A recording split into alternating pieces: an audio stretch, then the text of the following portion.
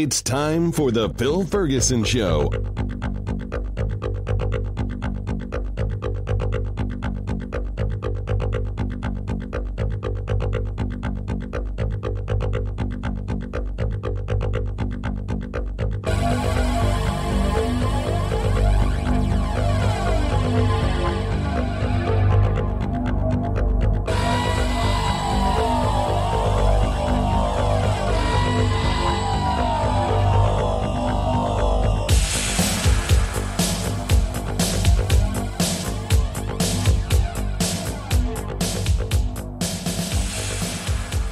Buongiorno tutti. Hello, everybody. This is Phil Ferguson, and you are listening to the cleverly titled Phil Ferguson Show. It is now June, and our gloriously delightful, not quite hot and not humid spring looks as if it's coming to an end. So we've started getting some high 80s, and I think even yesterday here in the Chicagoland suburbs, almost strange to say that, but that's where I am now. It was in the low 90s, and we were getting some humidity, so it's time to hunker down and enjoy the summer.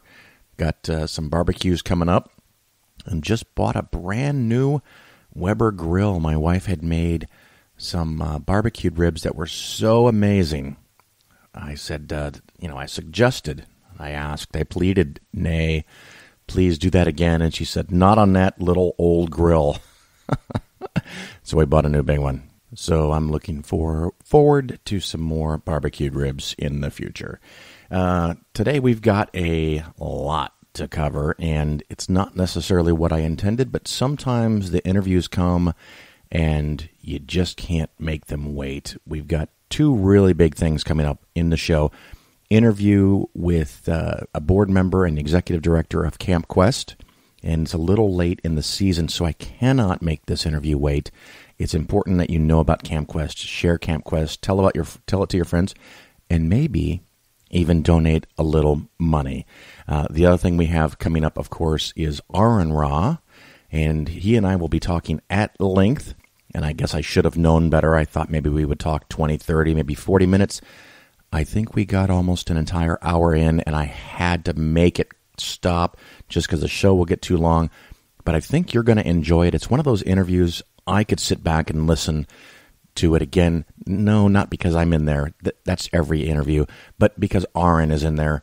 We talk about him running for office and politics, and we also talk a lot about the Bible. So I think regular listeners are really going to enjoy that segment. So hang on to that. And of course, before we do all that, I'm going to have a little rant on Comcast, so please forgive me if you just simply adore Comcast and think they're the greatest company ever. You may want to skip it because it's going to bother you. I know what happened bothered me, and hopefully you take that in the intent that I mean it. It's a consumer advocacy thing, and that's kind of what I do. It's not about the specific dollar amount. It's about not getting what you're promised, and that really offends my sensibilities. So the skeptically investing stuff, the whole intro thing, we're going to keep really short. But two questions that have come up in the last week from emails, and some of them, one of them more than one time. People have talked about different programs, different ideas. One is someone had sent me a thing about invest in May and go away, or I'm sorry, sell in May and go away. I can't even remember it. There's also the dogs of the Dow. There's all kinds of different ways and strategies that people have culled through the historical data and found trends that tend to produce results that are favorable. Whether the market goes up during that time frame and you can avoid it, or whether the market goes down. I think I said that backwards. Need to get my caffeine in gear here. But there's ideas, and they can prove with historical data that this works. And even if it's true, and even if it continues for a while, once it becomes publicly known, as an example, the dogs of the Dow had some kind of neat formula that you buy a certain handful of Dow stocks, and then you sell them at the end of the year, and you replace them with the new stocks that meet the new criteria, and you get superior results, allegedly. Well, as soon as people know that, then the problem is that if you're doing it in December, someone says, hey, it won't work if I sell these in December because everyone else is selling them. So they sell them in the middle of December or the beginning of December or November, and then the entire thing falls apart. So anything that becomes true and becomes found out in data, even if it actually had value to it, will disappear once it's generally known. And it doesn't have to be 80 or 90% of the population. Once 5 or 10% of investors know about it, it won't work anymore. So if you're an average listener to my show, I mean this in the nicest way possible, you have other shit to do. So by the time you hear about it, it's already too late. It's not going to work. This market timing stuff just generally doesn't work. So ignore those things, invest for the long run, index funds, keep your costs low, keep your transaction costs low, and just, it takes time. That's the unfortunate thing about it. The best way to get results in the long run is to have a long run, of course, but just wait and keep your costs low and taxes low. The other one that I got a question specifically, someone said that they were going to retire 5 years later than they expected. Should they change all of their investments in their target date fund to a target date fund 5 years later? So this is one of those things that my answer, it kind of depends. I guess if you are convinced in the philosophy of, or the success of, the value in target date funds, well, then the answer would be yes. I mean, if you're going to use a target date fund, and this is one of those nuanced points that I have to be so careful about. I am not saying that target date funds are bad. And in case you don't know, a target date fund might say target date or investment plan 2025, 2035, 2055.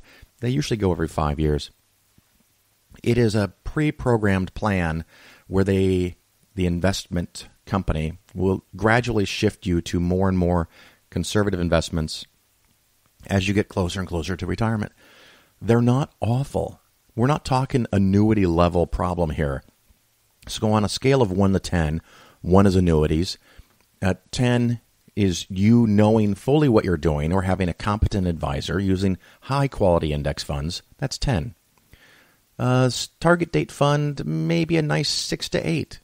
They're fine. They're not going to wipe you out. You're not getting screwed, but can you do better? I think is the case. So if you are a believer in that system and you like that system and you like that convenience, or it's the only options you have in your 401k or 403b, and that's where the bulk of your money is, if you push your retirement date back 5 years, give or take, you probably should move the money to a 5 year later target date fund.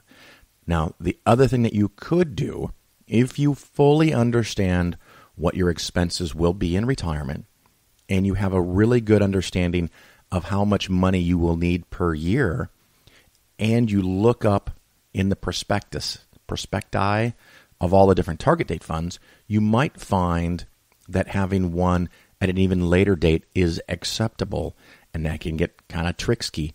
But using a theoretical example, this is not a recommendation, but if you have $1 million portfolio and you know that you need 30 or 40 grand a year from your portfolio in retirement, 300,000 in bonds might be sufficient. Please do not read this as an overgeneralization that everyone listening should have 30% in bonds. That is not what I'm saying. This is a theoretical example. In that case, you might want to pick the portfolio that would have 30% bonds at your retirement, which might be different than the date of the fund. So if you plan to retire in 2025, but the 2035 fund has 30% of its money in bonds by that year, then that might be the choice for you. So think about it, contemplate it. It's not a horrible thing. The thing that I really like, especially when you do retire and leave that job, I do want you to get out of the target date fund. And that is because in retirement, you want to have a lot of different investment options that you can sell from year to year, because sometimes bonds go up, sometimes stocks go up, sometimes domestic stocks go up, sometimes international stocks do better. Sometimes certain types of bonds do better than other types of bonds, and you have all of that flexibility. They can easily add 1 to 2% per year to your performance in the long run if you have choices. If you stay in the target date fund, you only have one option. You must sell from that fund. So even if half of it's still in the market, if the market falls 40%, your portfolio might fall 15 to 20%. And if you need money out, you've still got to pull it out of that thing. So there's a couple of short investing skeptically topics. We're going to go into the rant and then Camp Quest and then Aron Ra. And I know you're going to love all of it.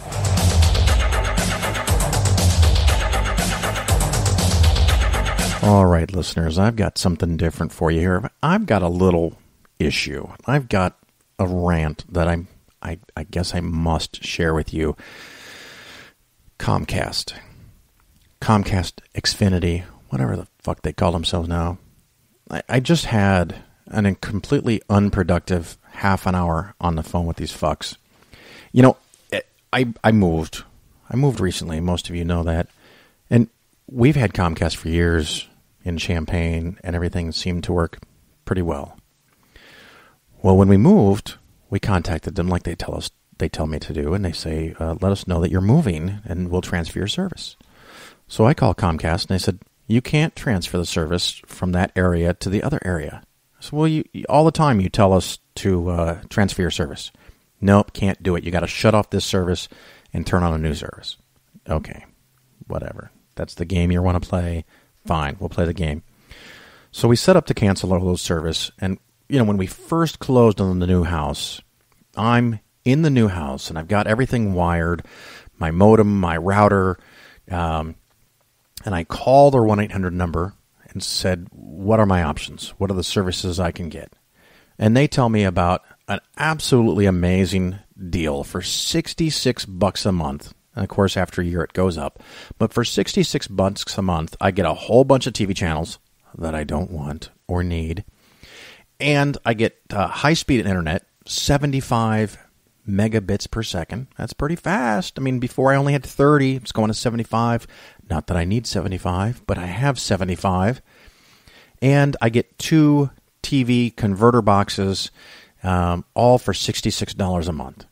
And I'm thinking, well, that's cheaper than what I was paying in Champaign. And eventually it goes up. I get that. You know what? Okay, let's do this thing. And they flip a switch. I have internet within minutes. And they said, all I've got to do is show up to my local office and pick up 2 TV converter boxes, whatever we're going to call these. Now, in Champaign-Urbana, there was a local office that I could get to in 8 to 10 minutes in bad traffic. Well, it turns out the closest office to me, while only 12 to 15 miles away, the traffic is different in a big city. So it takes me 35, 40 minutes to get there. And I get there half an hour before they open because I'm afraid of what the line is going to be like. Well, I was right, because by the time it opened, there's like 20 people in line to go in. But okay, I've already got my package. I've already got my deal, $66 a month. I just walk in, give them my name, the number that I wrote down for my account, and they hand me 2 boxes, and I get the hell out of there. So I go up to the counter, and I explain this to the young lady, just doing her job. She's a cog in the machine. And they said, you don't get decoder boxes for TV. Well, what do you mean? That's why I came here. I just drove 45 minutes. I'm out to drive for an hour and a half. Now waiting in line. 2 hours. 2 hours. I got shit to do. 2 hours I spend to come up here and get these goddamn boxes, and you tell me I can't even get one because they're not part of my plan. Well, why did the other person tell me? She does not know. I can only get streaming and high-speed internet, so I can stream TV shows, but I can't actually use a converter box. Well, my wife wants at least one converter box. I know this because she wants to sit down and just have a remote like she's always had. And so I said, how do I get at least one? And so next thing you know, I've got a plan that's $79.99, so I'm paying $80, not $66. And it's not that I don't have $80. That's not the point. I agreed to something, and it changed. And then I only got one box. And so I left, I hook up my one box, and the service is great. I get lots of channels. Again, I'm not going to watch most of them. I don't watch a lot of TV. I do now get MSNBC, which is cool, and Fox, which I don't watch, Fox News. But I didn't really want all those channels. But again, it's only $80, and I have really fast internet. So fine, they promised me 66, and it became 80. You know, if they had just said 80 in the beginning, I would have been happy. They could have made me happy, but instead they got to trick me. Well, I get my first statement, and it says that I have to pay $10 a month for renting their modem. I call them up and I say, I'm not renting your modem. And, oh, we'll take that off your bill. Don't worry about it. I just got my full monthly bill where, amazingly, they gave me $9.67 back because they only prorated it to the day that I complained about it. So I don't get the full $10 back. I never had your freaking modem. It's not 33 cents. I mean, 33 cents is not important. It's the principle of it. You charge me for something. How did you even get you didn't send me a modem. I didn't ask for a modem.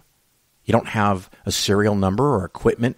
Why did you start charging me $10 in the first place? What if I didn't catch that? I could pay $10 a month for something I don't even have. So I'm a little worked up. But I get this bill, and on there's a broadcast TV fee of $7 and a regional sports fee for $5. $12 extra a month that I didn't agree to or know about. And for my regular listeners, you know, I don't do sports ball stuff. So I'm paying an extra $5 for sports on top of the channels I don't want already. This is unbelievable. So I'm thinking, clearly there's a misunderstanding here, and I can't have to pay these fees, right? I didn't pay these fees in Champaign. Or at least I don't think I did. And so I call Comcast, and I talk to them about all this stuff that I'm talking to you about. And they say, well, those fees are a tax. Now, they didn't know that I had already did some research on this. There is no tax. And I asked the person, I go, did you mean to use the word tax? It's actually a tax? And they said, yes, it's actually a tax. It's a tax on your account. And I said, great. Is that a state, federal, or local tax? Excuse me, sir? Well, if it's a tax, who is issuing the tax? Because if it's a state tax, I want to talk to my state politicians. So I want to know who is requiring you by the force of law to charge me $7 for a fee. And they go, oh, it's not a tax. You just said it was a tax. It's a fee. Is it a fee or is it a tax? It's a fee that Comcast charges everybody. Well, I don't want it on my bill. Well, it's going to be on your bill. It has to be on your bill because Comcast says so. Right. So you guys can just arbitrarily charge a freaking fee because you want to? And I said, can I charge you a $20 service fee for hassling me and making me go through this crap? And they said, well, we notified you there'd be fees. And I go, okay, fair enough. How about if I notify you that starting next month, there's a $20 annoyance fee that I'm going to charge you? Oh, Mr. Ferguson, you can't do that. And I go, well, you're very easy to disregard the fact that I can't do it, but you're allowed to do it? Yes, that's right. And so I came up with another example. I said, you go to Walmart. You ever been to Walmart? And the lady, of course, she says, yes, I've been to Walmart. You go to the shelf and it says $9.99. And you go up to the cashier and it's $9.99 plus a $5 cashier fee. And she goes, well, I expect to pay more than $9.99 because of taxes. And I go, okay, let me rephrase my question. You pay $9.99 plus the taxes, which are required by federal, state, or local agencies. And then Walmart charges you a $5 cashier fee. Are you going to pay it? And she goes, no, I wouldn't pay it. I would go to another store. And I go, well, wait, so you think it's okay that they just make this $5 fee? She says, yeah, corporations can do that. They can just charge fees, and you can decide not to go there. You could go to Target. And I said, oh, great. Well, please let me know what is the other government-protected monopoly that provides high-speed internet and cable TV services in my area. Well, no one provides the services that we do. That's true, isn't it? No one provides, and it's not because they don't want to. It's because you're a fucking monopoly. You're a regulated monopoly, but you're not being regulated. You charge me a $7 fee and a $5 fee that I never agreed to, that you never disclosed. And they told me, well, we did tell you there would be fees. yeah, I didn't think you'd make up random fucking fees. And I said, what if the fee next month is not $7, it's $20? And she says, well, you could just cancel your cable service. I could just cancel my cable service. Well, that's great. What if I want cable service? Well, then you pay the $20 fee. They did suggest that I could get rid of the regional sports fee if I went down to basic cable, which would give me like 15 channels, which is actually what I had in Champaign. And I said, well, let's discuss that because I don't need these other channels. And they said it'd be $49.99 a month. And I go, well, that's a whole lot less than I'm paying now because I'm paying you guys almost $100 now. And I said, so it's $49.99 plus the high-speed internet. And she goes, well, the internet speed would be 3. And I said, 3 what? 3 doesn't tell me. 3. She goes, 3 megabytes per second. And I said, do you really mean 3 megabytes or do you mean 3 megabits? And she thought about it first. She goes, 3 megabits. And I said, well, it's different, right? Because one is 8 times faster than the other one. So why is it every time I talk to Comcast, I get information that when I question them on it, it's wrong or it's different. And so now I am compelled, when I thought I was starting at $66 a month, here's my bill right here. I now have a $100 a month bill. I agreed to $66, and through nickel and diming and changing the rules and not giving me what I was promised, I'm paying $100. Now, it's not that I can't afford $7 or $5, thankfully for me. Now, there's some people this makes a big deal to. For me, it's the fucking principle. I mean, in my business, when I tell you you're going to pay X, you fucking pay X. And if someone caught me doing something else, I expect them to call me out on it. It's freaking bullshit. Don't quote some law to me. One of the managers I talked to at Comcast quoted me. First, they said that they're are regulated by the FCC, and it's an FCC tax. And I said, so there's an FCC law that you have to charge us? She goes, no, we're regulated by the FCC. Well, of course you're regulated by the FCC. You're a communications company. What does that mean? You're throwing out these words to back up, but when we investigate it, it doesn't support it. And then she finally said, there's an actual law I can send you. And I go, oh, okay. Well, God, if I'm wrong, I'm a skeptic, right? If I'm wrong and you're compelled by the force of law to charge me $7 every month, send me the law. And she says, I can't send you this as protected document. I can't. It's a Comcast document. I can't send it to you. And I go, well, if it's a law, it's public information, right? You should be able to tell me. You say it's a law. No, it's not a law. You say it's a tax. No, I didn't say it's a tax. Oh, okay. Well, what document do you have that you were going to send me that you now can't send me? You can't support what you're saying. And she eventually reads something to me because she agreed to read it to me. And what it basically said, there is actually a law that someone felt was necessary to compel Comcast and other cable providers to not charge me a random broadcast TV fee if I don't have cable TV. I said, well, wait a minute. So if I don't get a cable TV service from you at all, the law says you can't just randomly charge me for a fee on top of a service I don't even get?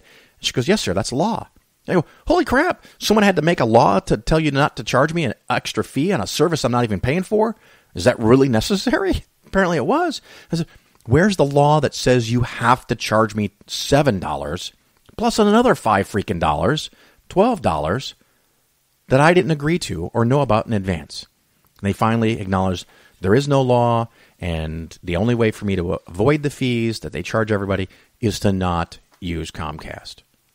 Well, I'm open to it, folks. So if you have some way that I can get 75 or even 30 megabits per second and a whole bunch of channels that come conveniently to my house, send me an email. Let me know.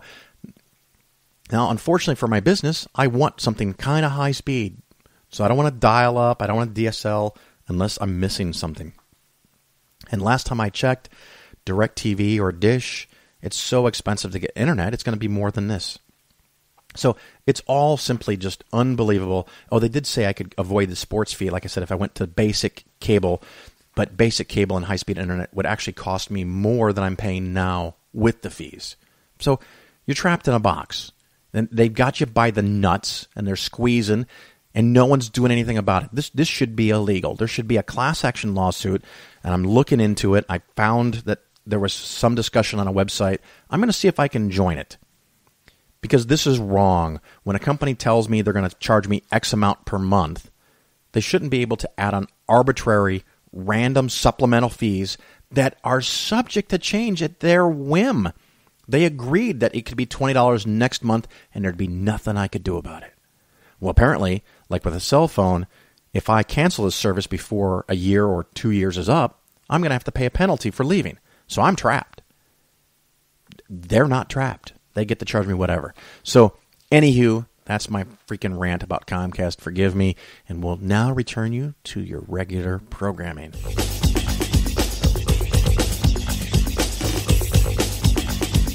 I've always been an atheist. I simply, as time went on, I became more interested in American intellectual history, and I felt that the secular side of our history was very much underrepresented in readable, popular history books. So that's how I got into it. I am not an atheist propagandist in that I'm not interested in converting people to atheism. What I'm interested in is talking about what the secular side of our history has meant to the development of the United States. And what has the secular side of the development of our history meant for the development of the United States? Well, it's something that's not talked about much because we've got all these people going blah, blah, blah about how this was founded as a Christian nation. But it wasn't founded as a Christian nation, although we were overwhelmingly a majority Christian people at the time the Constitution was written. But what did the founders do in the Constitution? They made a break with all previous documents, including the state constitutions at the time after the Revolution, and they didn't mention God. They didn't say that governmental power flows from God. They said, we the people. The word God does not appear in the Constitution at all, which always astonishes my college audiences when I tell them that, which tells you how badly American history is taught. In fact, what's generally taught about the origins of the United States is everybody who came here for religious liberty, which is true. But initially, before we became the United States and were colonial America, the people who came here for religious liberty came here for religious liberty for themselves, not for anybody else. So the first thing the Puritans did in Massachusetts was try to get rid of everybody who didn't agree with them. However, the founders had a very different view, which is because there were already people of so many different faiths here, we needed to have no state faith. So they just left it out altogether of the Constitution. The First Amendment was made specifically to protect religion from government. The Constitution itself, which leaves God out, was meant to protect government from religion. The two go together.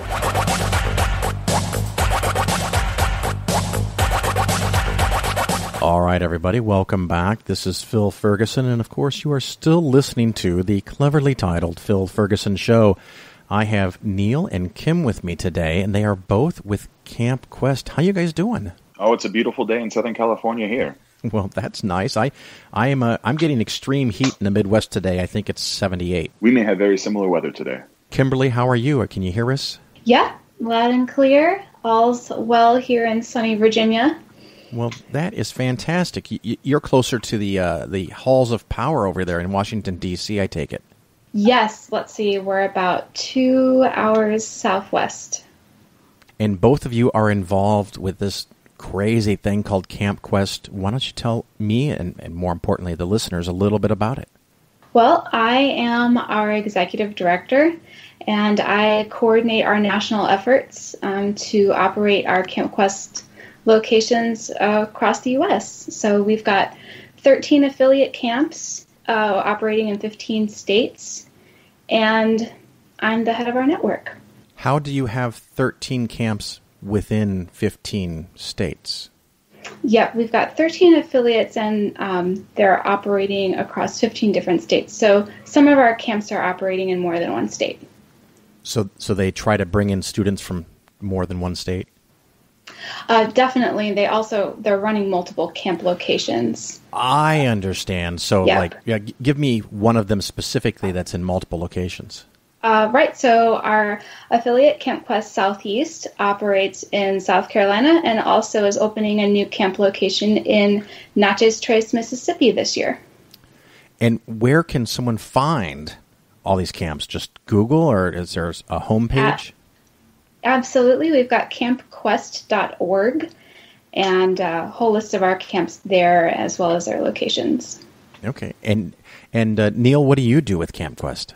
I'm on the board of directors of the national organization. I'm also one of the camp directors. And so out here in Southern California, I'm the camp director coming up.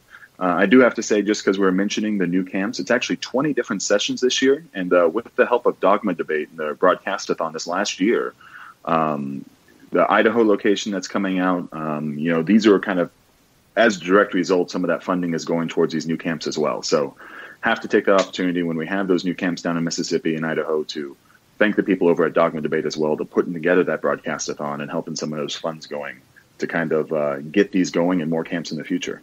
Well, sorry, Neil, that's Iowa. Iowa, the other Iowa. state. I'm sorry. That's okay. They won't like me if I do that. But Iowa, I'm very apologies. Yeah, that's Camp Quest North up there doing good things. It's but somewhere Idaho, we want to be in you. So yeah, it's one of those I states. It's flyover America, but Iowa. We're talking about Iowa and Mississippi, two states which I think could greatly use a Camp Quest. This year, as the first year, both of them have it. So hopefully they're getting some good registration numbers. I know there's still a number of camps while Oklahoma's going this week. So if you're in Oklahoma, it's a little bit too late. Some camps still have some openings for the summer. We go all the way until August, depending on the location. And a lot of camps are still looking for some volunteers for staff. Northern California is, Texas is looking for volunteers still. Ohio is looking for volunteers.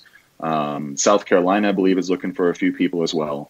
So if you're in those areas, check out campquest.org. Find your local camp. They still may need you for help this summer. So campquest.org, you can go and find all the camps. You can go find the camps maybe to send your kids and or volunteer, depending on what your situation is. And I'm assuming the volunteers will have to go through some kind of background check? Background checks, training, that does vary a little bit state to state. But yes, you have to be eligible to work with children and willing to do the training involved. Now, I know that you mentioned Dogma Debate and got funds from that. How did that happen? Tell me more about that. Sure, that was the broadcast-a-thon this last December. And so they did a number of things. Part of the funds that they were raising in that 24-hour broadcast was to start new camp locations. And so we're starting to see some of those funds go out. As we were mentioning earlier, that's going to help new camp locations going into the future as well. Some of that was spent directly on a camper ship for each camp location as well. So someone is going to each camp location paid for because of Dogma Debate. There is a National Leadership Summit that we're doing here upcoming where all the camps come together. That got funding from that Dogma Debate. So I believe the final number was up towards $65,000 raised in that 24-hour broadcast-a-thon. And it's going to be doing a lot of good both this year and going forward to the network itself.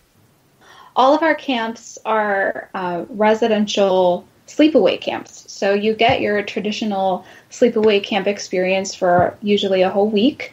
And all of our camps offer traditional camp activities, like some offer swimming and arts and crafts. They do science projects, a lot of STEM-focused activities, hiking. Some offer horseback riding or canoeing, as well as the added bonus experience of being at camp with other secular and free-thinking kids. Some parents might be concerned that if they send their kid there, they're going to get converted to atheism. What do you guys think or know about that? Well, we're certainly not reaching into the public schools and scooping children up. Families definitely have to send their kid to Camp Quest.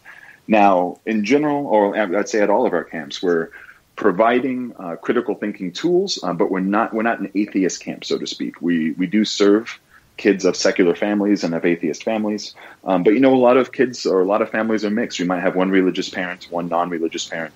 Those non-religious parents shouldn't be afraid to send those kids to Camp Quest. Or I'm sorry, the religious parents shouldn't be afraid to. But we do go through and, different activities will vary depending on the camps and the years. But there is some critical thinking. You're looking, if you made the 10 Commandments, what would you make? There's some thought experiments. There's some philosophy that they're doing. But most of all, it's just camp. So if they're looking for that camp experience without having to go to a church camp or Bible camp, or without even some of the things of the Boy Scouts, it's definitely a place at Camp Quest. I think, too, sort of most importantly, that we don't ascribe any labels to the campers that are coming. So even though they might be coming from an atheist family or a theist family, it's really up to the camper as to how they identify. And some of them do come with identifying with the way that their parents believe, and some of them don't. So we really try and honor the camper's experience. So I think it would be fair to say, and I have had, both of my kids went to Camp Quest at least once. It's all the fun you want in a summer camp, and no indoctrination, and you throw in a little bit of critical thinking skills, and the kids just get to be kids, and they get to ask questions that kids love to ask, and they have a whole lot of fun. Absolutely. And I'm always surprised at how much year-long friendships are built up at camp. You know, a lot of these kids, like I said, you don't necessarily have to be an atheist. There's no labels going on. But whatever they believe or don't believe, they're oftentimes the only ones at school and things like that. And so Camp Quest, having a place where these kids can have that discussion or just have friends where the topic isn't what, church do you go to, really helps build up a community and really gives a lot of those kids something to look forward to every year. Now, if my listeners like the idea of this, and I'm hoping a lot of them do, how do they give money? Because some of my listeners have some dough. How do they give money? So you are very welcome to visit campquest.org and to donate online to us. We make that pretty easy and painless through our website. You're also welcome to send a check in the mail. Our mailing address is Camp Quest, P.O. Box 341, Stanton, Virginia. That's Staunton, Virginia 24402. Great. Well, Kim and Neil, is there anything that we didn't cover you want to add in? Again, depending on your location, there may still be time this year to sign up your child. That'd be at campquest.org to find your local camp. Like I said, they're starting literally this week is already going with Oklahoma, but stretch all the way until the middle of August. And if you're in one of those states or willing to travel to Texas, Ohio, Northern California, South Carolina, all those camps and possibly others are still looking for volunteers. So again, campquest.org, you can give money there. It's the best place to find all the great information. 20 camps in 15 states this year. It's really going to be quite a summer. Thanks so much for having us on the show, Phil. All right. Well, thank you both for your time. Phil, have a wonderful day.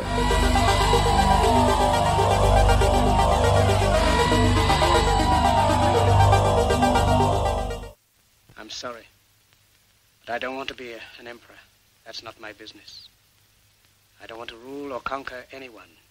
I should like to help everyone if possible. Jew, Gentile, black man, white. We all want to help one another. Human beings are like that. We want to live by each other's happiness, not by each other's misery. We don't want to hate and despise one another. In this world, there's room for everyone, and the good earth is rich and can provide for everyone. The way of life can be free and beautiful, but we have lost the way. Greed has poisoned men's souls, has barricaded the world with hate, has goose-stepped us into misery and bloodshed. We have developed speed, but we have shut ourselves in. Machinery that gives abundance has left us in want. Our knowledge has made us cynical, our cleverness hard and unkind. We think too much and feel too little. More than machinery, we need humanity. More than cleverness, we need kindness and gentleness. Without these qualities, life will be violent, and all will be lost. The aeroplane and the radio have brought us closer together. The very nature of these inventions cries out for the goodness in men, cries out for universal brotherhood, for the unity of us all. Even now, my voice is reaching millions throughout the world, millions of despairing men, women, and little children, victims of a system that makes men torture and imprison innocent people. To those who can hear me, I say, do not despair. The misery that is now upon us is but the passing of greed, the bitterness of men who fear the way of human progress. The hate of men will pass, and dictators die, and the power they took from the people will return to the people. And so long as men die, liberty will never perish. Soldiers, don't give yourselves to brutes, men who despise you, enslave you, who regiment your lives, tell you what to do, what to think, and what to feel, who drill you, diet you, treat you like cattle, use you as cannon fodder. Don't give yourselves to these unnatural men with machine minds and machine hearts. You are not machines. You are not cattle. You are men. You have the love of humanity in your hearts. You don't hate. Only the unloved hate. The unloved and the unnatural. Soldiers, don't fight for slavery. Fight for liberty. In the 17th chapter of St. Luke it is written, the kingdom of God is within man, not one man nor a group of men, but in all men, in you. You, the people, have the power. The power to create machines, the power to create happiness. You, the people, have the power to make this life free and beautiful, to make this life a wonderful adventure. Then in the name of democracy, let us use that power. Let us all unite. Let us fight for a new world, a decent world, that will give men a chance to work, that will give youth a future and old age a security.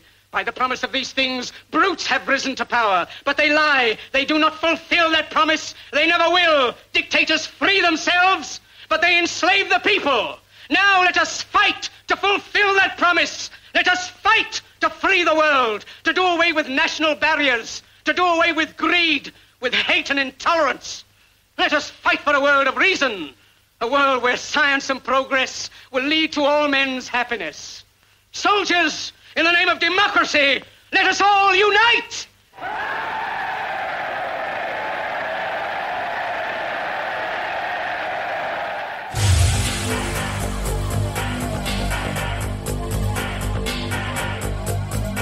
All right, everybody, welcome back. This is Phil Ferguson, and you are still listening to The Phil Ferguson Show. With me today, I have a good friend and a longtime skeptic, activist kind of person, Aron Ra. How are you, sir? I'm doing well, all things considered. I'm about to get into a fray that'll probably whoop my ass. It'll be doing something that I have no idea what I'm doing, but I'm going to try it anyway. Well, sometimes in life that's good. Yeah, well, I am definitely out of my element, and it's a funny thing. I mean, here lately, since I announced that I was running for Texas State Senate, I had a lot of viewers complain that I mentioned politics in my videos instead of just science. Well, I'm sorry, some of my videos are about politics, and they kind of have to be for the rest of this election. And I want to be responsible. I want to follow Bernie's lead and a number of other people that inspired me to run. And this is something that's overdue, because when I first became an activist, I think I might have told you once upon a time, about 20 years ago, when I first became an activist, it was because some evangelicals were bragging to me about how their church had gotten everybody to vote exactly the way the minister told them to, despite what provisions existed then to prohibit such things. And they were bragging about how they had positioned certain judges or legislators or senators or whatever. And the purpose of it then was described to me that they wanted to take over the entire government, literally, by grassroots, replacing every person, every elected official with a evangelical believer. And they've come very close to a full immersion in that. And I mean, especially if you live in Texas, I mean, every level of government is occupied by right-wing Christian dominionists. It's nuts.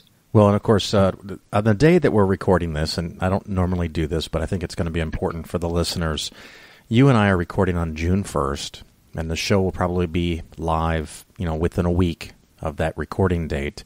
But just today, Donald Trump announced that the United States will be leaving the Paris Accord on climate change because it's a hoax and it's a scam, and no one's looking out for America.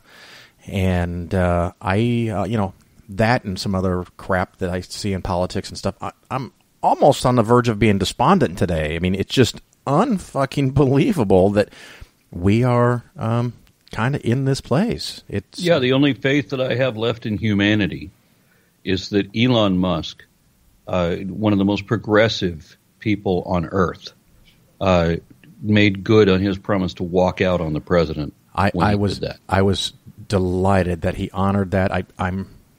I'm torn about the fact that he stayed so long. I think he wanted to try to reason with the unreasonable. If Trump hired him to be an advisor, he picked a good guy. Yeah. It's just that that's the only good guy Trump picked. Yeah, he's a visionary, so he had a vision that he could make people listen. And I had to wonder why it was that why would Trump hire Elon Musk as an advisor? And I realized it was not because of Musk's progressive actions and all the things that man has done to better the world. No, Trump hired him because he was rich. Yeah, he's because he was an entrepreneur who owned multiple, mega $1 million companies. But Elon Musk is in a different category. I mean, I so much wanted to, when I was president of Atheist Alliance of America, I wanted so bad to bestow the award. We have to choose who we're going to give the Dawkins Award to every year. But it needed to be an outstanding atheist or an outspoken atheist who was doing something to on the behalf of science and reason. And so what better choice, right, than Elon Musk, who created the better technology on electric cars, so that suddenly electric cars are more powerful and more badass than the muscle cars that I grew up with. Electric cars, really? Yeah. Do you remember when we were in high school? Electric cars were something that could go 50 miles an hour for 1 hour, and that was only if they weighed 50 pounds. And the muscle cars at that time were 400 horses. That was a big deal, 400 horsepower. Well, now we have electric cars where they're taking the old 66 Mustang and putting electric motors into it. So now we have a 66 Mustang that has dual electric 800 horsepower. That's the new thing. Yeah, that would be nice. I do know, I don't know if you knew this, but I have a new 2017 Toyota Prius Prime, which means it can plug in and charge and get up to 25, 30 miles. I got 32 the other day on electric. And, it's not a powerful car, but when it's in electric-only mode, it is so incredibly smooth. It's like floating on air because there's no engine shaking the car. There's no feeling of shifting between gears. It just goes, and it's the most amazing thing to me. It's like switching from a hard disk drive to a solid state drive in your computer. Let me make a suggestion. This is something that I've been wanting to do, and hopefully somebody with a bunch of money can back this idea. I designed this off-road truck that was a super versatile truck. I don't like the way that we build things, because we don't build things to be able to do everything we need them to do. So I devised a truck that could be everything for everybody. Fold down seats, things that zip up, zip down, unbutton, defasten, fold over, and become something else. It's a car that's almost a transformer in all the different things. I was just thinking transformer. Yeah, well, it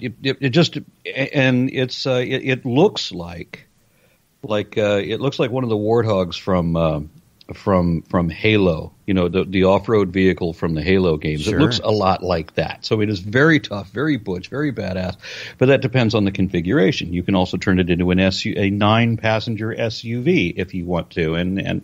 But anyway, the purpose of this thing, what I was talking about, is if we had this vehicle, then such a vehicle, as we know, would get something like 2 or 3 miles a gallon if it was running on internal combustion engines. But what if we put a couple of these 400 horsepower electric motors in this thing, and we put it in this, not a super high-tech car like anything Tesla makes now, right? No. Let's put it in an off-road, road warrior type vehicle, and we give it to Joe Bob and Cletus living out in some single-wide trailer somewhere, and they have their solar panels, they have their wind generators, they can charge this thing up for free. And instead of paying that ridiculous gas price that they would have to pay on a 4-wheel drive, now they've got something that goes, that has this ridiculous range, like a 300-mile range, and you just charge it up for free, and you have instant torque. Now think about this from the terms of somebody that's going to be driving an off-road vehicle. Instant torque with 2 400 horsepower motors, an actual all-wheel drive. That's outstanding, right? You give this vehicle to these two guys, a couple of rednecks somewhere, and then you get them to give you a report on how much they liked that truck when it's all over and done. Free power, and I mean free power, wind and solar.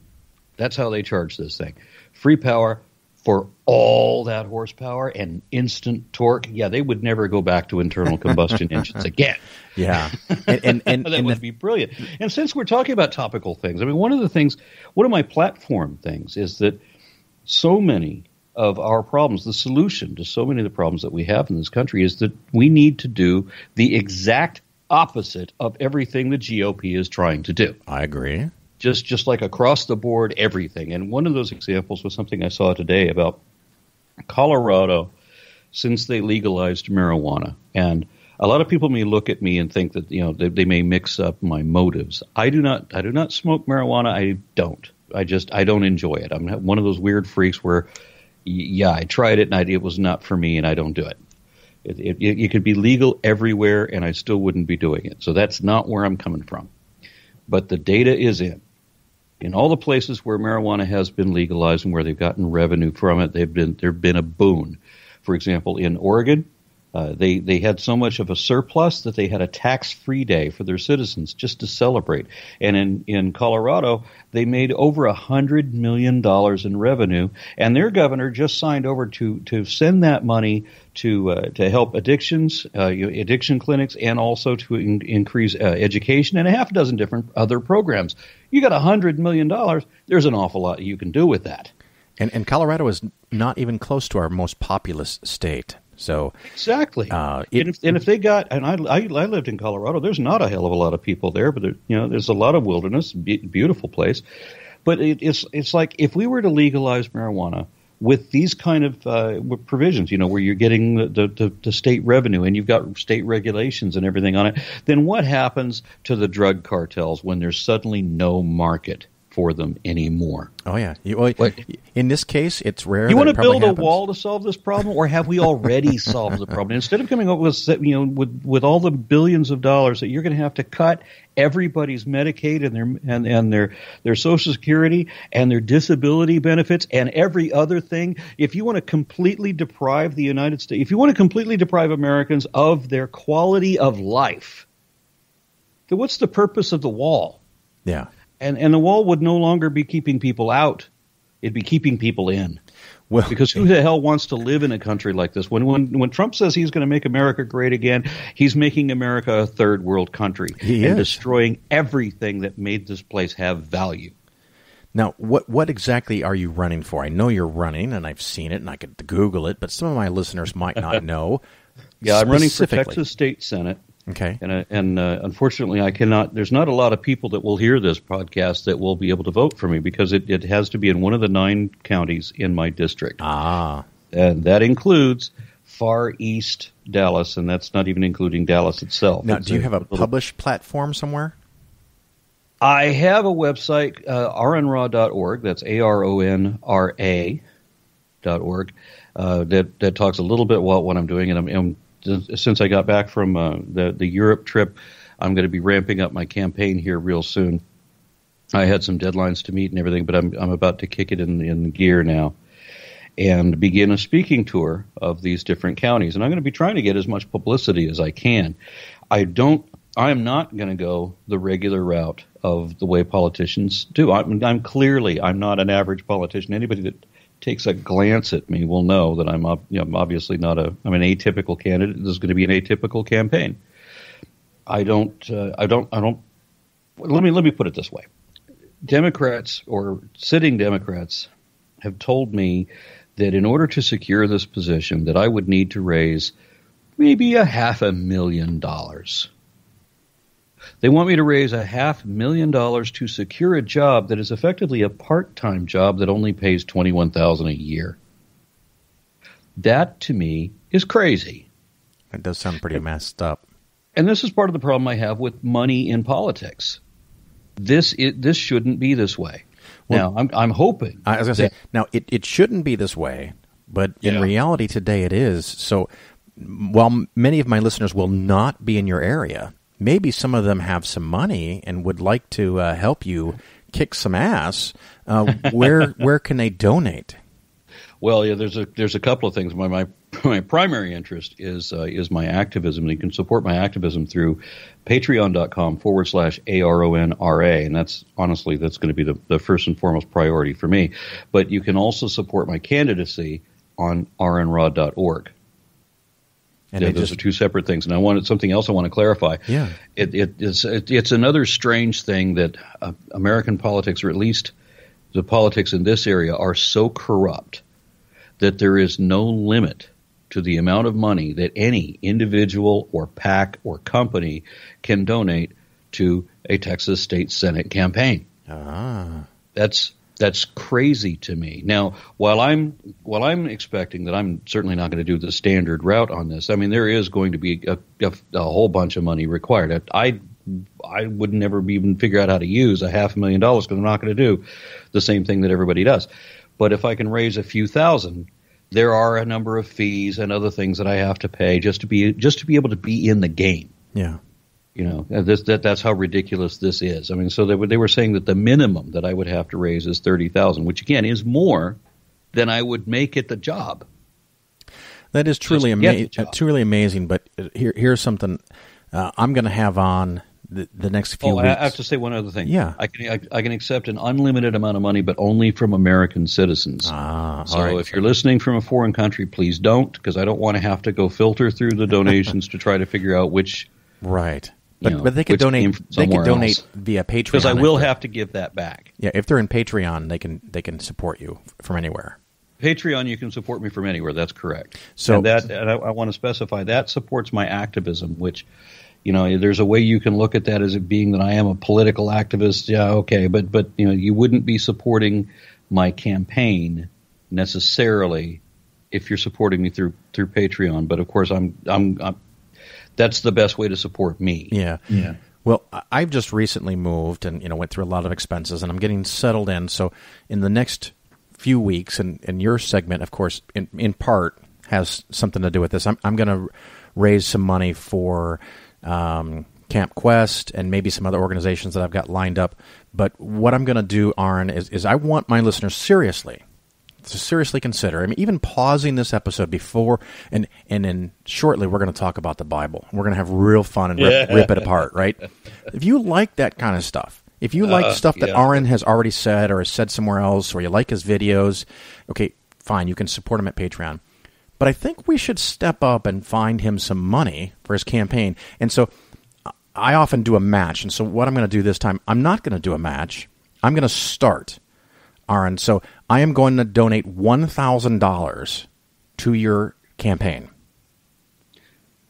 Outstanding. And I'm going to call on other listeners to understand we need to make a stand, and we need to show people that they can actually, in our community, raise some fucking money. Now, would we like money out of politics?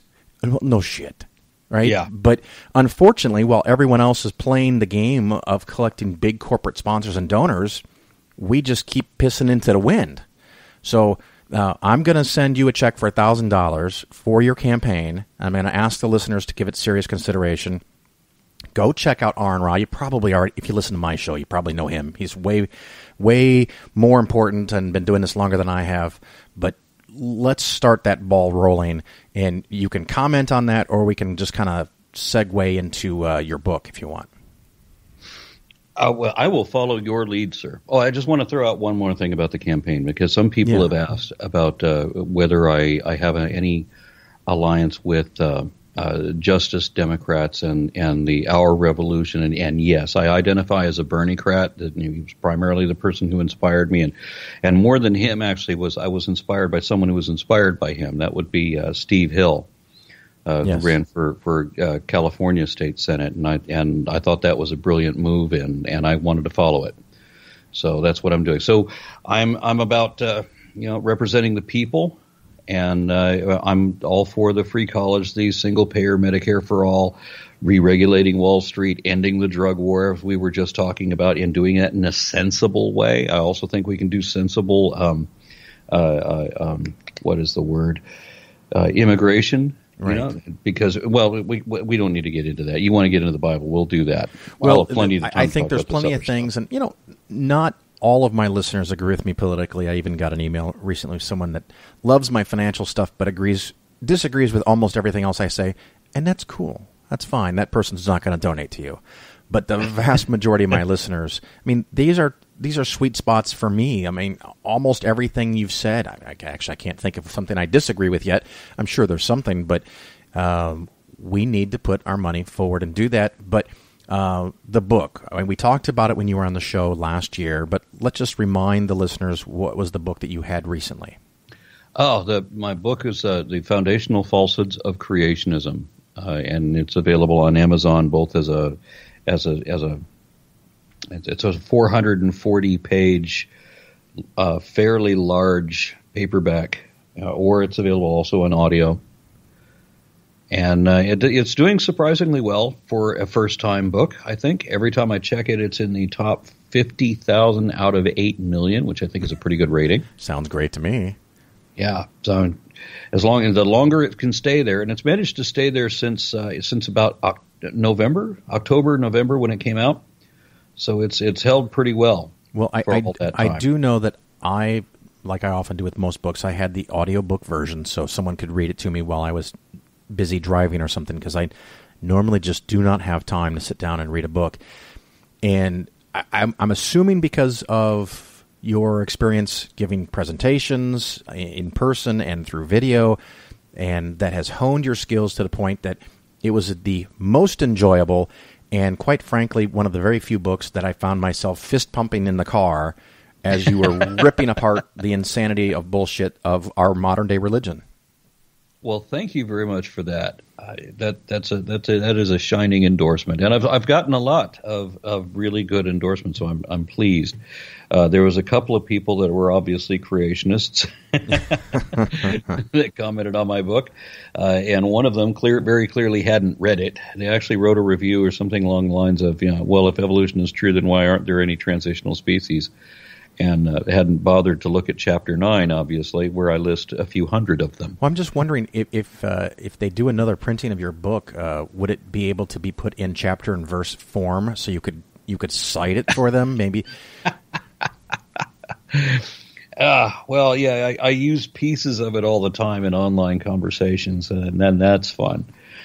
But I keep running into people that are in like all these conferences and everything. It sounds like somebody brings their Christian friend, and then that Christian friend says, "Well, I would believe in evolution, except that there's never been any beneficial mutations." And so I can just, whip out the book and I can show here's a list, of beneficial mutations that are documented in peer-reviewed scientific literature.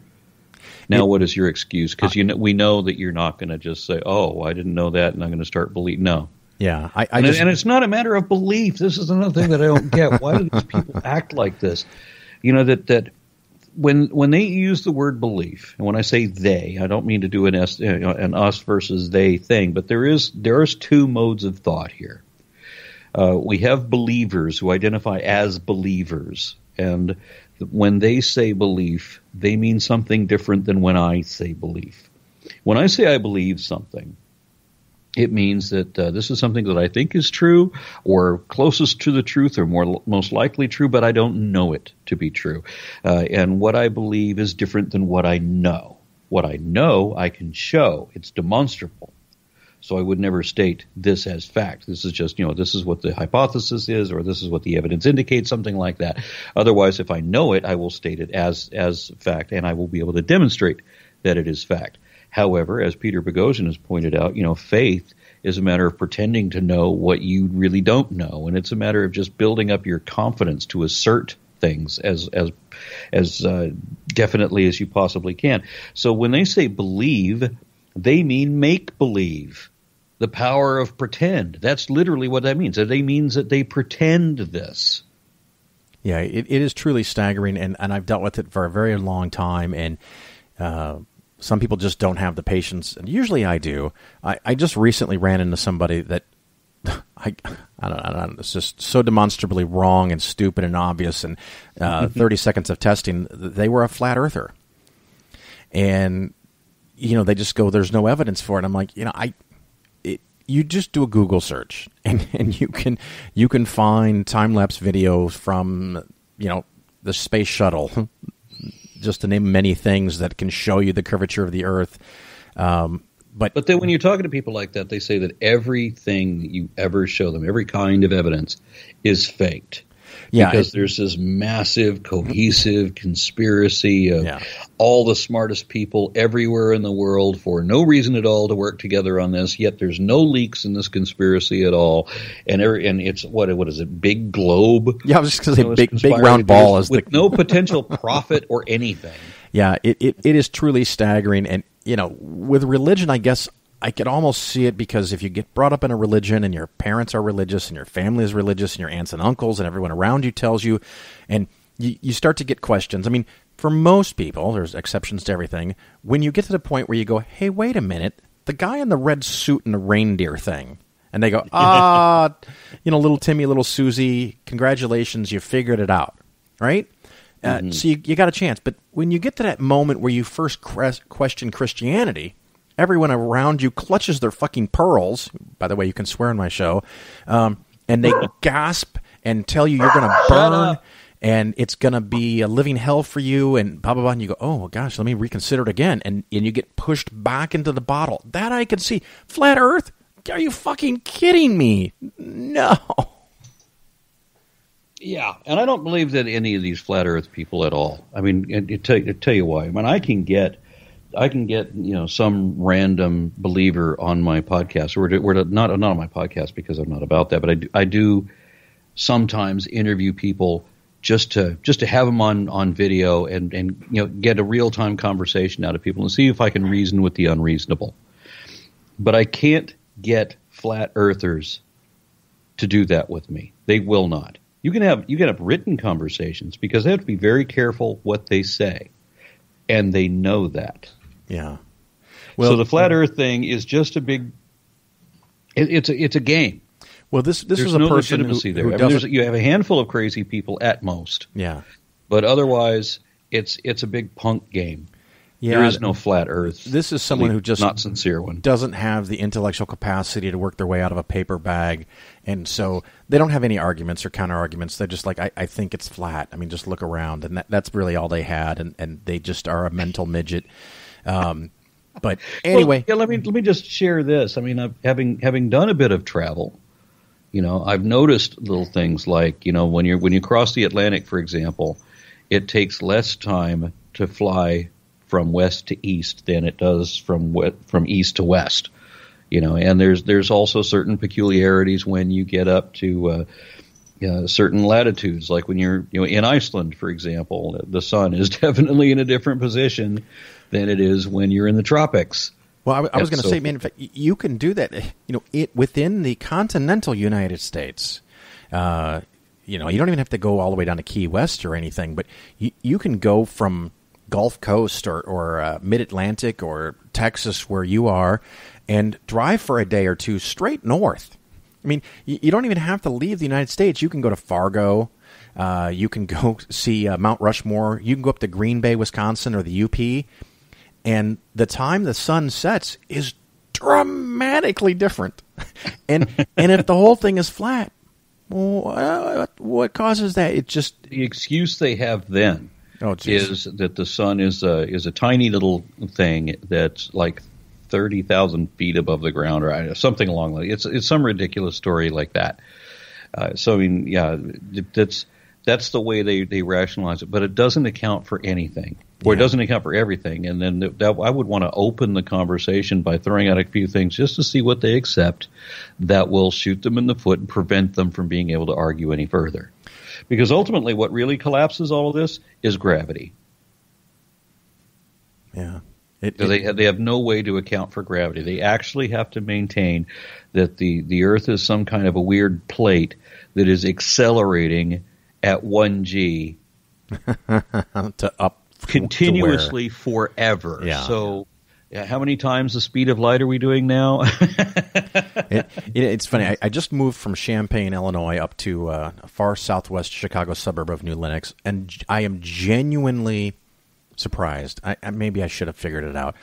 Champaign-Urbana is so freaking liberal, it could be Boston or Seattle, because of the University of Illinois and people from all over the world. And I thought, okay, I'm moving close to Chicago, but I'm on the very edge of the Chicago suburbs, 40 miles from downtown.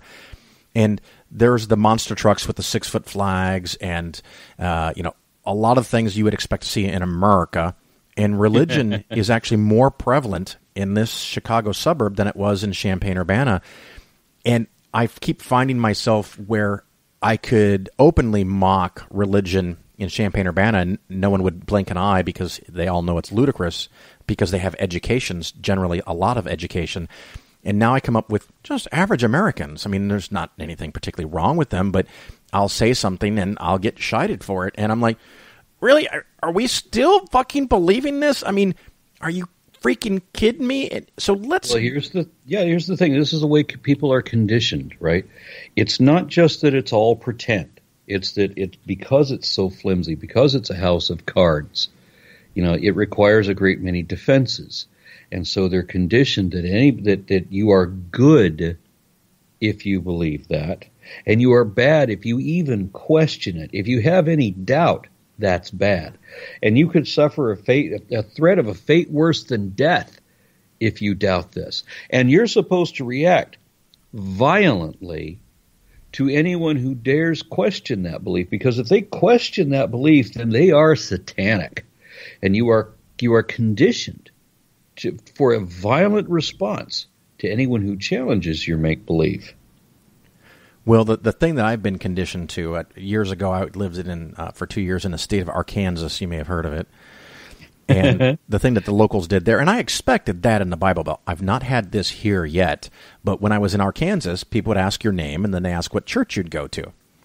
And it would always create a debate, and almost always, I'm up for that debate. But sometimes I wasn't. So I went through the Yellow Pages. They used to have these books for younger listeners that gave numbers and addresses of places in town. And I looked through it and I found, the Church of Jesus on 123 Main Street. And so I would give them that answer to just short circuit the whole argument and not have to do it. And then, of course, people started going, that's the wrong church. And, of course, this would happen from time to time. And one day, my wife and I are out, and she's the calm, sane, level-headed one. I'm the reactionary radical. And we went through one of these things, and someone asked, first, what's your name? And then they asked what church I go to. And I lost my shit, and I'm just like, what the fuck is wrong with you? And they stare at me, because this is not the response they're used to. And I go, why don't you ask me my wife's favorite sexual position? What the fuck are you doing asking deep and meaningful, significant personal questions about my belief system? What makes you think that's a good fucking place to start?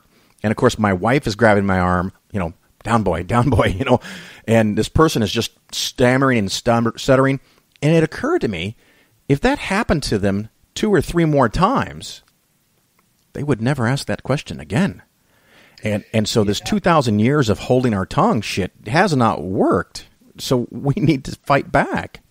Yeah, we need to be a lot less respectful about believing things that we know is not true. I mean, now think about it. I mean, people will say, well, you got to respect my beliefs. Oh, Jesus. The hell I do. The hell I do.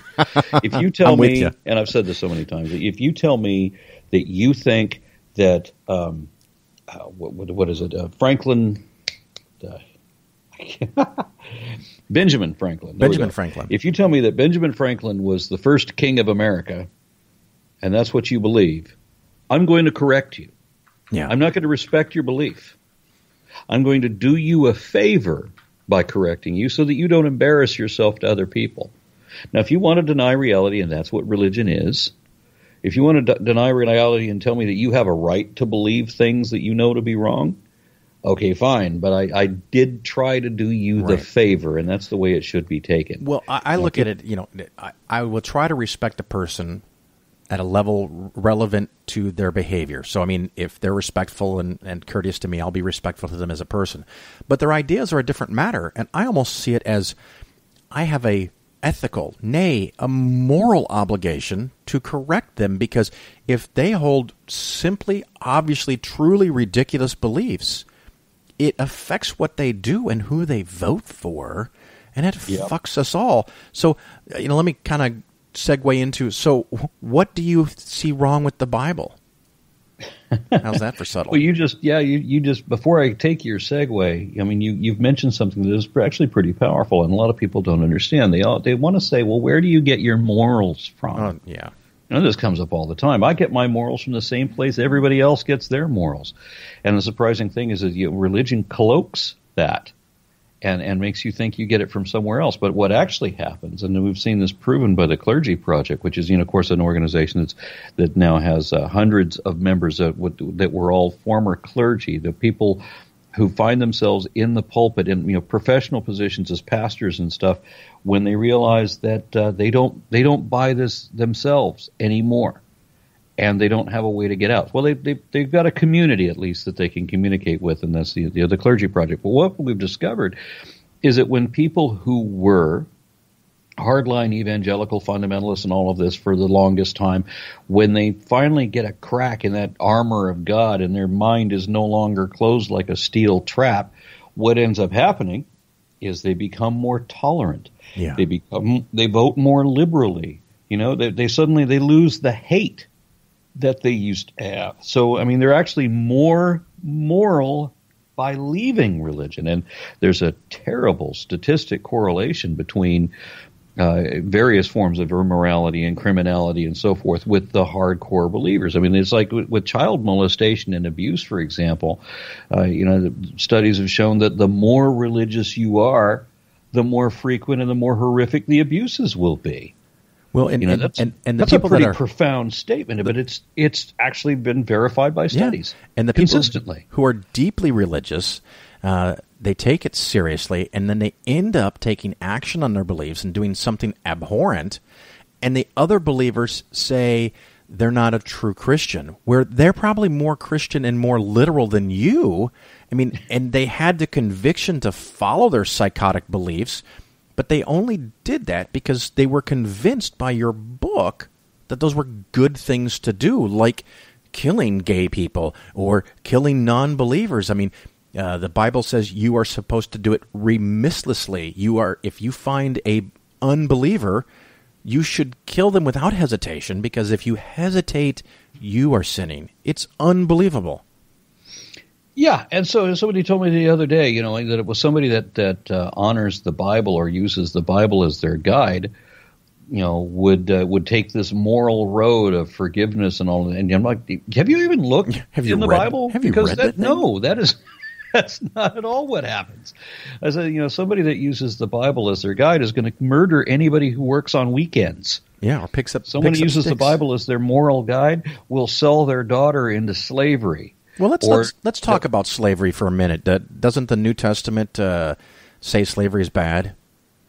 Oh no, it doesn't. Because Jesus says that the servants must be obedient to their masters. And then the next argument that comes up is that biblical slavery isn't like the slavery we had before the civil.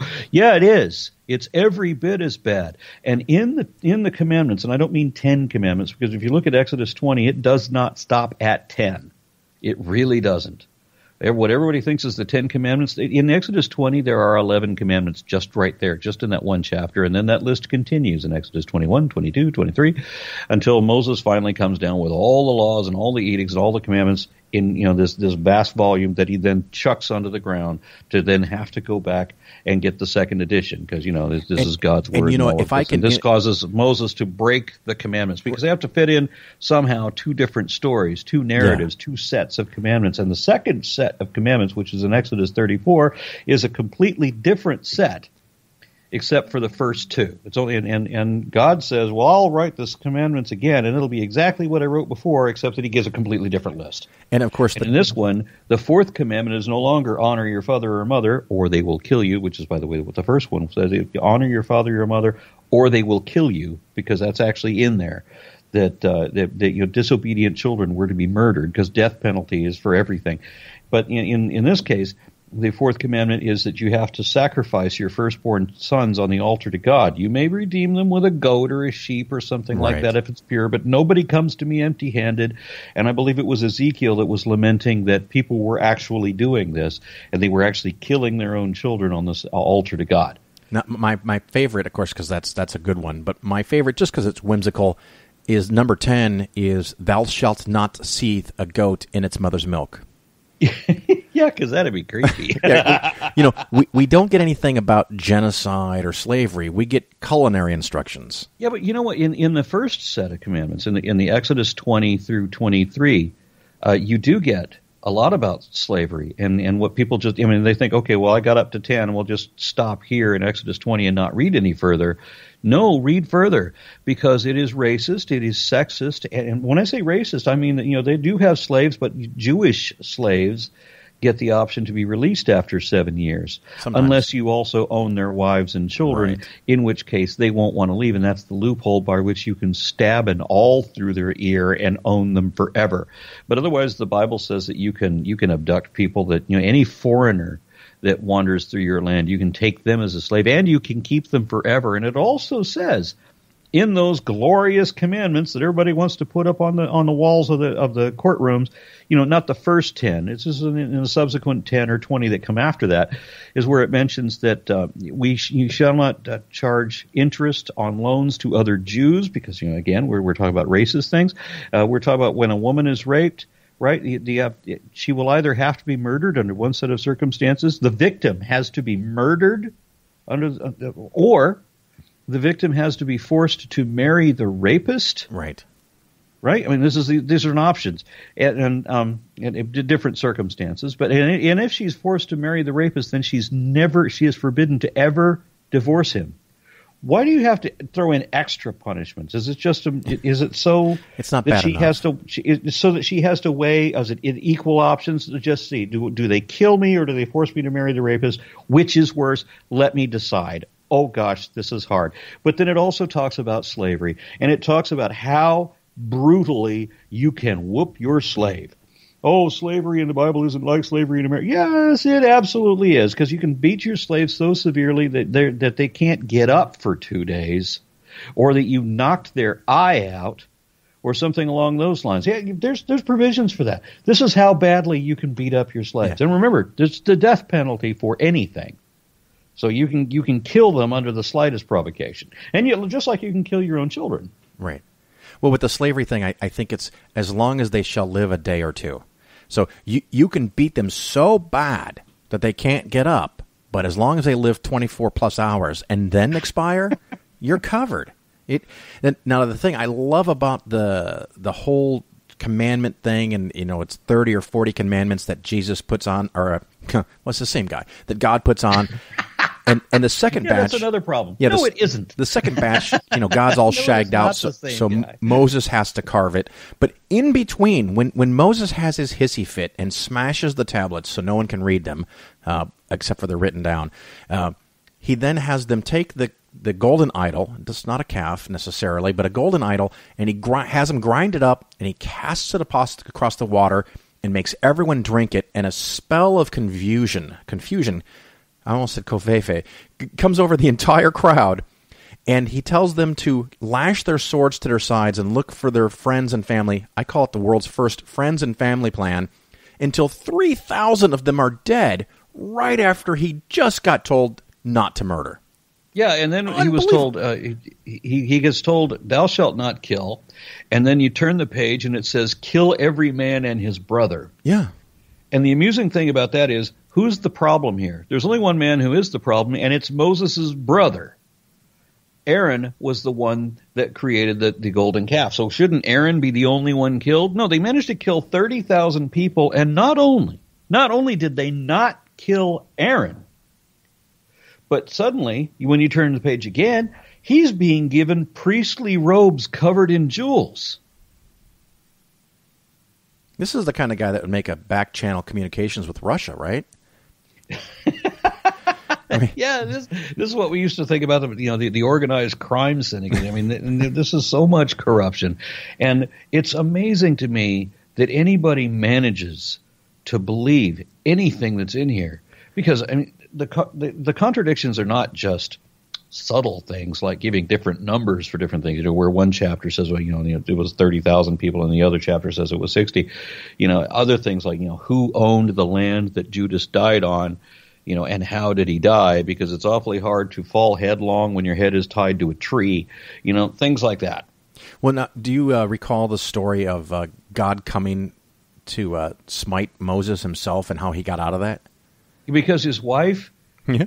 chopped the foreskin off their son's penis and threw it at his feet, and this deactivated God. Yeah, it's magic. I mean, it makes Harry Potter look sophisticated. I mean, Just the very idea that God needs to make an attempt to kill someone. yeah, he's got to track him down. What didn't he know? And God can be thwarted in that. That God can be beaten in a wrestling match. Yeah, that's a good way. Or you can actually hide from God in the only fucking place that exists, the Garden of Eden, because he comes down and he's going, Marco, Adam and Eve, where are you? Marco.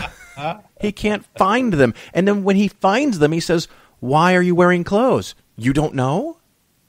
Well, yeah, and then how is it that Abraham was able to barter God down on laying waste to Sodom? Yes. Right. If you read that discussion, obviously God is a special kind of special. We're not talking about a superior intelligence here. No. He's got power and he just can't focus. He just can't, the whole thing of Sodom and Gomorrah. And of course, people don't know that the angels come and stay, and the entire city wants to rape the angels. That's where the word sodomy comes from. And Lot goes out and says, no, you don't want to do this evil thing, but you can have my daughters. Yeah, and this is what makes him the most righteous in God's eyes. He's the guy that he saved. surrenders his daughters as if they're mere property. They're only girls. Right, that's right. So it's okay if you rape them to death. And then when they don't take that offer and he ends up alone with the girls in a cave somewhere, get this, he ends up so drunk that he impregnates both of them. And the story he tells is that they conned him into doing it. Of all of the unbelievable nonsense in the Bible, and that's do you remember, right up there. Do you remember why they conned him into doing it? Because they have to repopulate the planet, and there's only his seed. That's true, but because he has no descendants. Because, again, they're only women. They don't count. All they can do is produce babies. And, of course, you have to really, really be careful with alcohol to get so drunk that you don't remember what you're doing, but yet you're still able to perform. Yeah, and that amount of alcohol, the amount of alcohol that it would be required to get me to do that to my kids is more alcohol than would allow me to be functional. Yeah, it's just amazing. Like I said, of all the unbelievable things in the story, I mean that's that nonsense excuse about, oh well, they got me drunk and took advantage of me. Yeah, sure they did. But another one of my favorite options, as we're talking about this, is the whole serpent thing. Yeah. Right? And how the serpent is supposed to be Satan. And I love this because, here's the story is the way that God cursed the serpent is that, you will crawl on your belly all of your days and you will eat dust, right, forever. And then we get the very first time that Satan is mentioned by name, he's God's buddy. And he's walking around. And again, God doesn't know where he is, right? He says, hey, where have you been? Oh, I was just wandering around, Right. And so he's walking, and they never had a falling out. God and Satan are buds. And, of course, they had the $1 bet over Job, right? Yeah, and then God gets to use the excuse that the devil made him do it. Yeah. Well, can the devil make him do it? Then what powerful God are you? Well, it was a bet. Yeah. So what do you say about gambling in that case? But there's so many contradictions. I mean, we have the 7 deadly sins, and God is encumbered with at least half of them. On top of being inept in all things. And then when you get, people say, well, the way that we know that the serpent of the garden was Satan was even though it's the very first book of the Bible, we turn to the very last book of the Bible, and it says that Satan was that old serpent. But it doesn't mean he was that old serpent. It was a common insult. I mean, in the middle of the book, you've got Jesus saying that the Pharisees were a den of vipers and that they were all the spawn of Satan. But even though he said that they were vipers and they were the spawn of Satan, he did not mean that they were actually the spawn of Satan or that they were actually snakes. And he wasn't talking in parables either. Well, and there's the whole, we're talking about Egypt now, the hardening of the heart of Pharaoh, where he wants to let the Jews go, and God says, no, I'm going to harden your heart until I get to wipe out every first fucking born. Because God is so fantastically lonely that he sits on both sides of the chessboard. Yeah, that's right.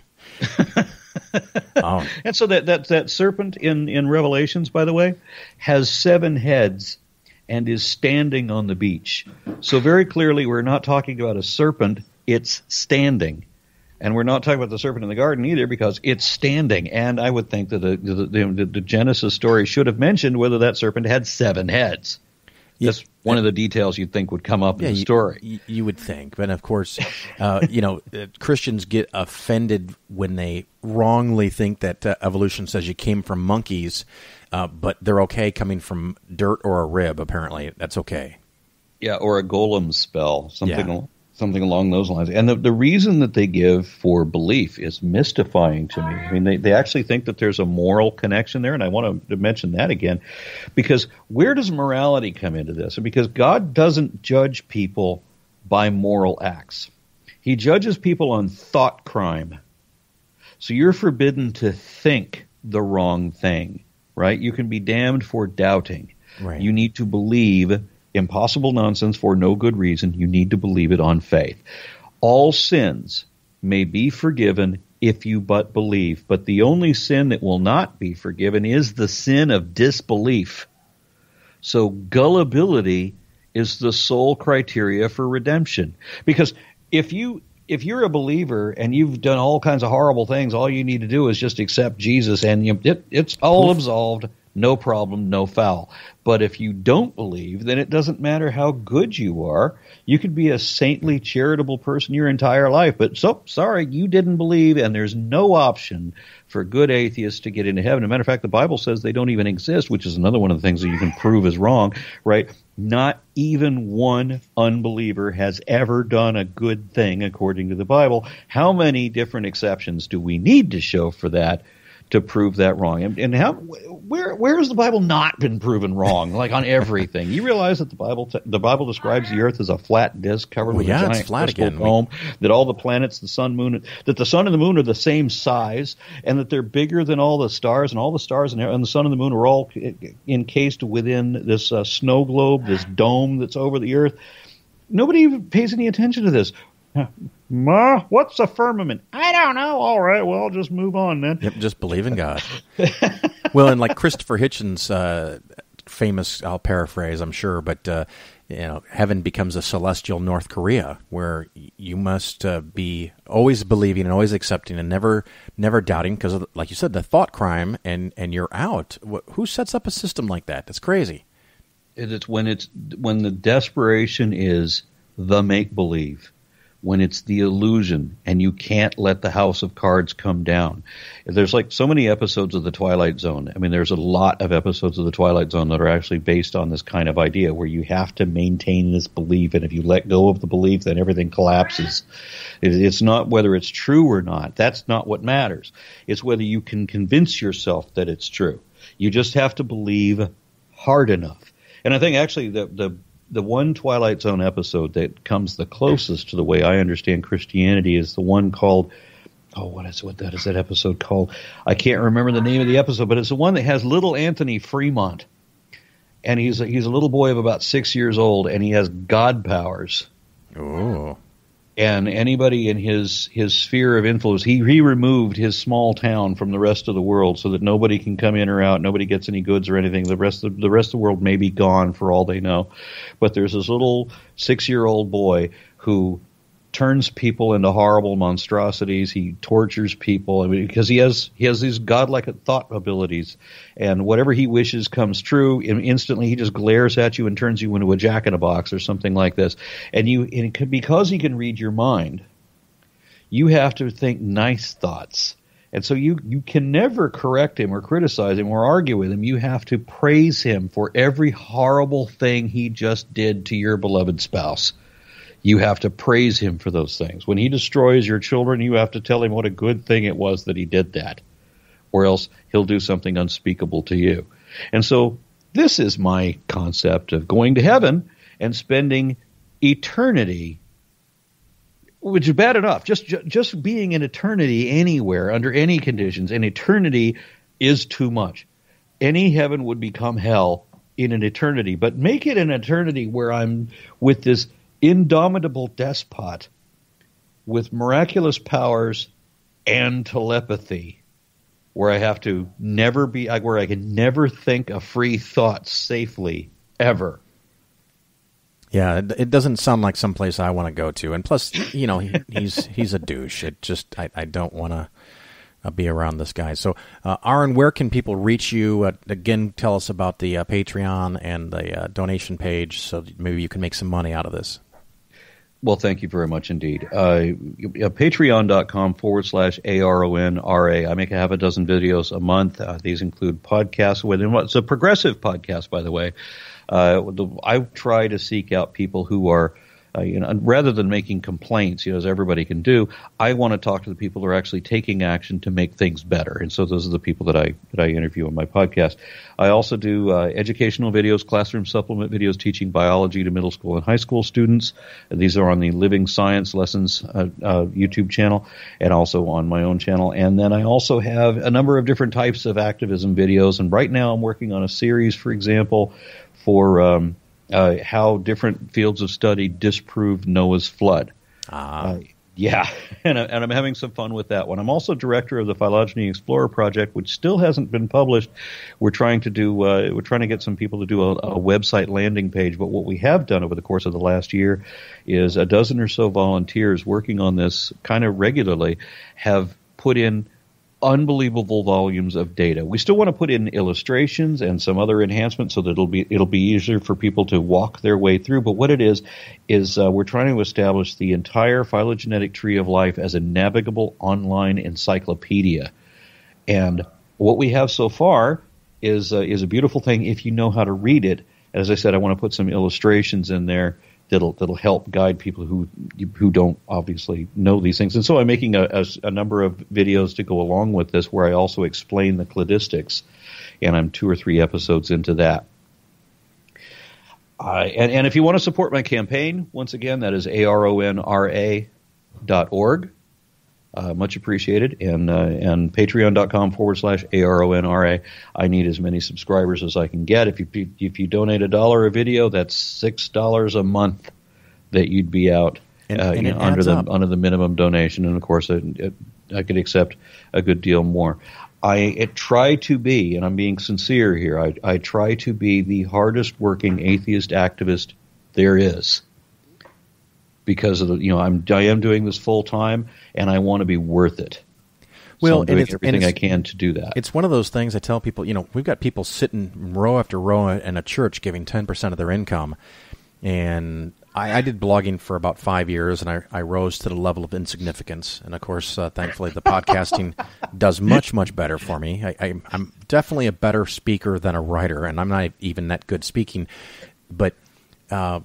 Almost 10 years ago when I did my first blog post, it was an appeal for people to donate money, because if you want people to be able to do things that Aron Ra does or that I do, now I've got a different model so I make enough money, but Aron Ra and other people like him, you got to kick in, folks. It's just how this shit works.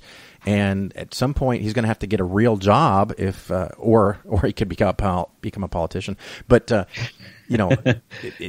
politician, of course, let's be real, that is a long shot. Yeah. But otherwise, this is my only income, and as I said, I'm doing everything I can to be worth it and make as much of an impact as I possibly can.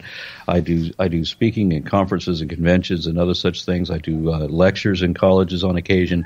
I also give testimony at various places of government, whether it's the Board of Education or whether it's the House of Representatives and so forth. I am as active as I possibly can be. Well, great. Aron, thank you so much for being on the show. And once we get off, I got to go and log in and send my contribution. I really appreciate what you do, and you are a shining light for the future of humanity, and I appreciate it very much. Thank you very much, sir. You're listening to The Bill Ferguson Show. So once again, I have a show considerably longer than I expected, so forgive me. Hopefully you enjoy the longer show.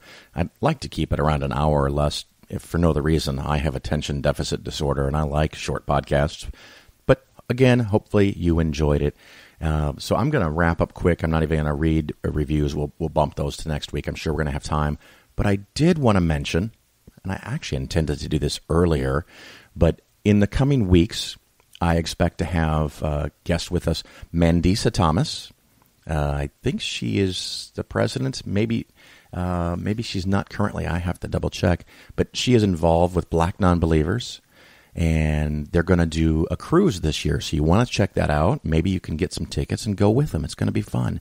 And hopefully a week or two after that, I am going to have on a recurring guest, David Silverman, president of American Atheists. So he's going to be on, and we are going to talk about the late summer conference and the solar eclipse, that total solar eclipse, mind you, that the American Atheists have managed to arrange specifically for their conference. So it's all about us. It's all about the atheists. So you're going to want to listen to those shows. You're going to want to find out more. And I might even be doing some more matching. So please find someplace to donate some money. We had on today Aron Ra and Camp Quest. I did not really want them to run together, but they're both great content. So please go give to one or the other or both. I will not be offended if you give to both. And otherwise, I look forward to seeing you. And I think the next event that I have coming up is Gateway to Reason in St. Louis. And I hope to see you there. Please feel free to come up and say hello. And I'll talk to you soon. Ciao.